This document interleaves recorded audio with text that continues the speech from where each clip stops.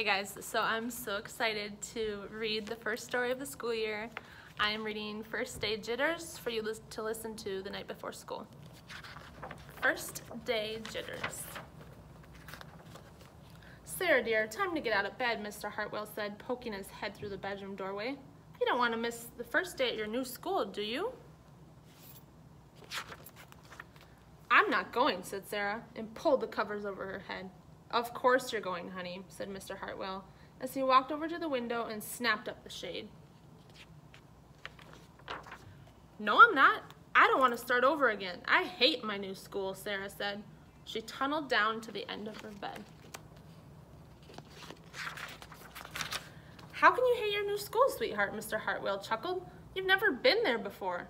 Don't worry. You liked your other school. You'll like this one. Besides, just think of all the new friends you'll meet. That's just it. I don't know anybody, and it'll be hard, and I just hate it. That's all. What will everyone think if you aren't there? We told them you were coming. They will think that I'm lucky, and they will wish that they were at home in bed like me. Mr. Hartwell sighed. Sarah Jane Hartwell, I'm not playing this silly game 1 second longer. I'll see you downstairs in 5 minutes. Sarah tumbled out of bed. She stumbled into the bathroom. She fumbled into her clothes. My head hurts, she moaned as she trudged into the kitchen. Mr. Hartwell handed Sarah a piece of toast in her lunchbox. They walked to the car. Sarah's hands were cold and clammy. They drove down the street. She couldn't breathe. And then they were there. I feel sick, said Sarah weakly. Nonsense, said Mr. Hartwell. You'll love your new school once you get started.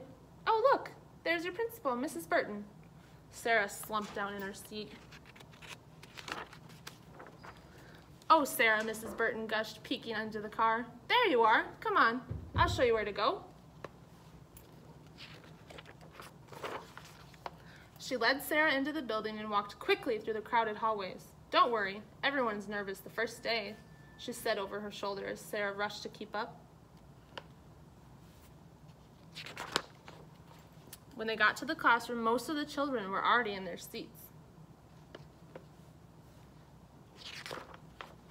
The class looked up as Mrs. Burton cleared her throat.